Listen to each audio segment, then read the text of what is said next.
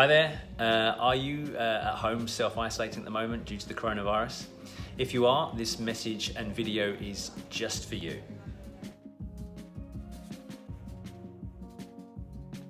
Hi, my name is Dan Smith. I'm the Director of Sports and Spinal Physio here in Essex.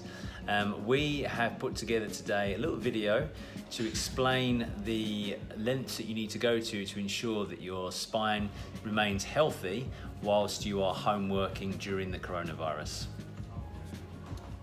So I popped into Anna's room to have a chat with Anna about how what she recommends is the best thing to do when you're self-isolating at home or working from home. Okay, Anna, so can you give me your top tips for looking after your health, in particular your body, when you are self-isolating at home or working from home during the coronavirus? So a couple of my clients this week had quite some concerns regarding not having the desk set up properly, having to work from a laptop on a much smaller screen, etc.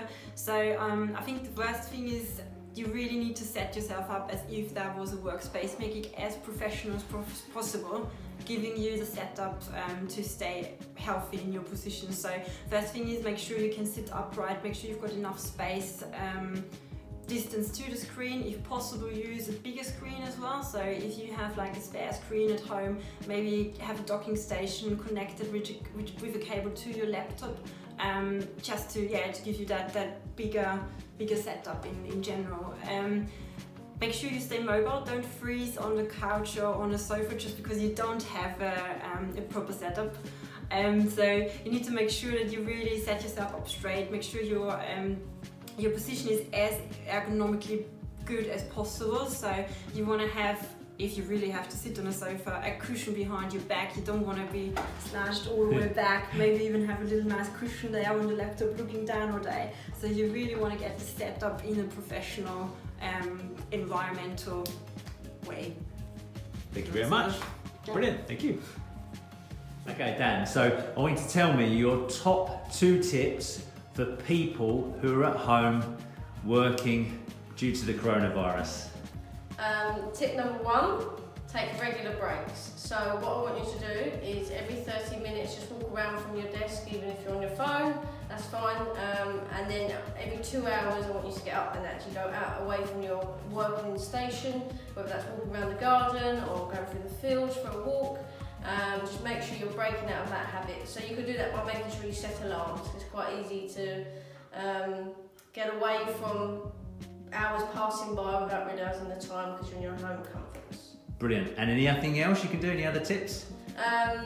With that one, you can stay hydrated as well. So every time you set an alarm, make sure you have a glass of water as well. I think we're aiming for 2 litres a day, especially if we're off, okay? Right, Scott, I want you to give me a couple of pointers for people that are self-isolating at home at the moment. A couple of ideas of things they can do to make things better and also to think about their spines and their health.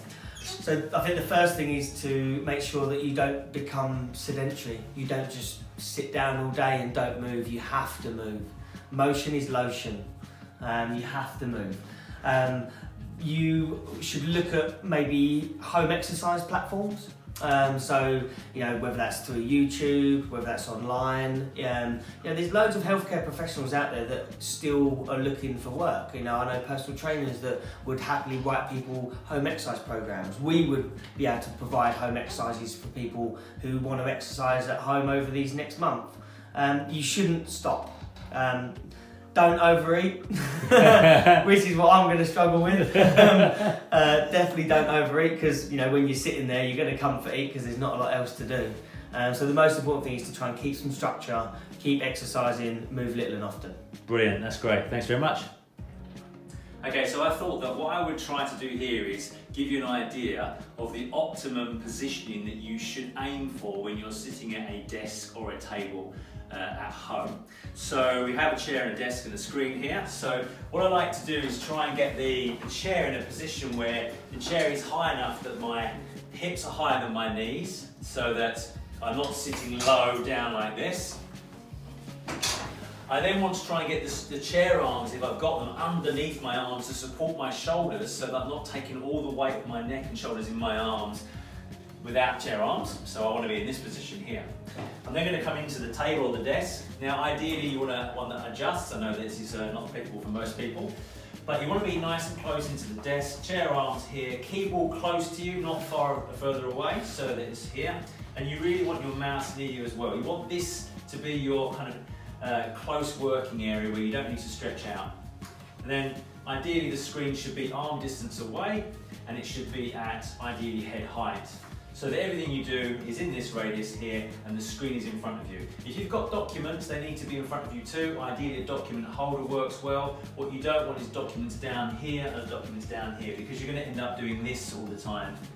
Whereas if they're in front of you on a document holder, you just glance down to look at the document, then you can refer back to the screen. If you have a laptop, you could try purchasing an ErgoQ, and I'll put the link to that in this video. A great bit of kit that turns your laptop into a screen. You do need a separate keyboard to them, but they are brilliant. Essentially that's the setup that you're looking for when you are working at home, at a desk or at your dining room table.